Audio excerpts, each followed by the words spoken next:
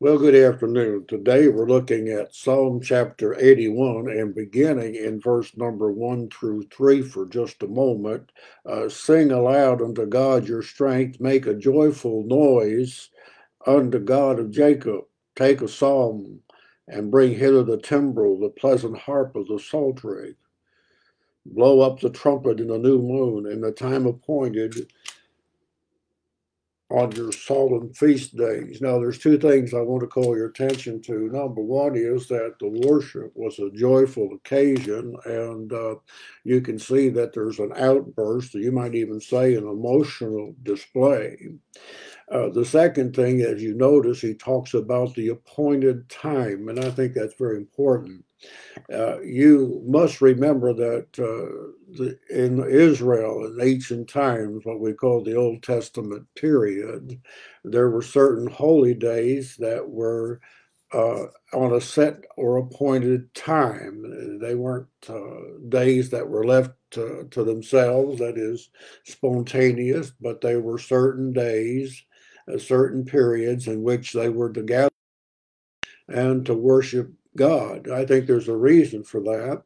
If you only attend to the things of God when you feel like it, oftentimes you just won't feel like it. There's a certain discipline that's required.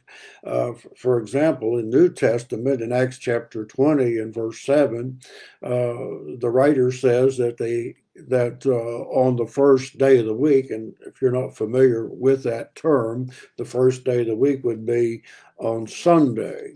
And on the first day of the week, the Bible says the disciples came together, and it tells us exactly why. Of course, they came together to worship, but the phrase is used to break bread, which has reference, of course, to the Lord's Supper.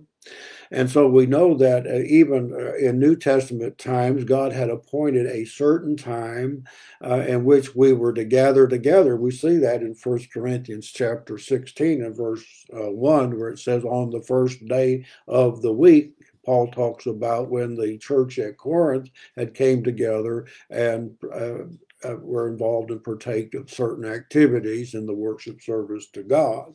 And so there's set times. I think it's important just to emphasize this for a moment, is that it wasn't spontaneous, and these worship wasn't left to themselves.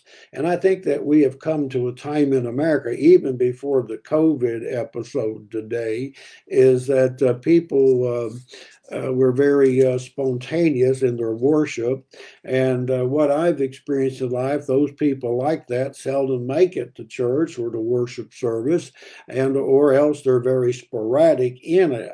And there's a reason for that because, we are to please the Lord, and so we're to be where He tells us to be on those certain appointed times.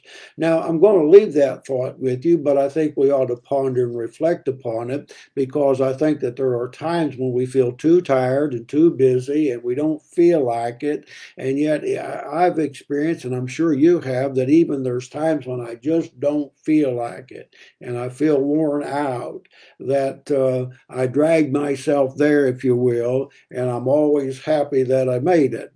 You come back to life when you're in the worship service, and you're glad that you made it. So don't leave it to yourself, and don't think, well, I just don't feel like it today, or I don't feel like it tomorrow, because what you'll find, if that's the basis of your attendance and your worship, you'll find that you don't feel like it a whole much. So it's important to remember this. And I understand, and can I say it just one more time? I understand that this COVID business has put a cloud over church attendance. And I want to just say this again without being too redundant. There was a cloud before the COVID cloud because people today have just quit coming to church. How different it was from generations ago. But I'm going to leave that thought because there's something else I want to mention in this psalm. If you get down to verse number 8, the writer says, and God is speaking, of course, here, hear, O my people. Now, they didn't hear, and they didn't hear very well. And though it was very clear what God had said, they just didn't want to do it. And actually, they even got to a point where they even despised doing what God had said. And so he says, "Hear, O people, I will testify unto Israel, if thou wilt hearken unto me." Now, I'm going to look at that phrase for just a moment, because if you read the rest of the chapter, if they would have hearkened unto me, and the Lord will talk about if you had walked in my ways. In other words, God had told them how to live and how to obey him, and stated very, very plainly, very, very clearly, but they refused to do so. And so he says, if you would have done it, all those things that you went through, all those calamities that you got yourself in a mess to wouldn't have happened. And that's why he says, you know, if you'd have walked in my ways, I would have taken care of your adversaries down there in verse 14. I would have blessed you, and yet you see, you just didn't want to do it. And so it's important that we have a willingness and a desire to hear God. Now, let me go back to a couple thoughts here real quickly, because I think two thoughts are very important. When we talk about discipline in the Christian life, I think that we ought to set times. You can go into Acts 2. They had a set time for the hour of prayer. And again, if you don't have a set time, you know, when you're going to do that, and you do it just when you feel like it, you're going to find that's going to be a very challenging thing.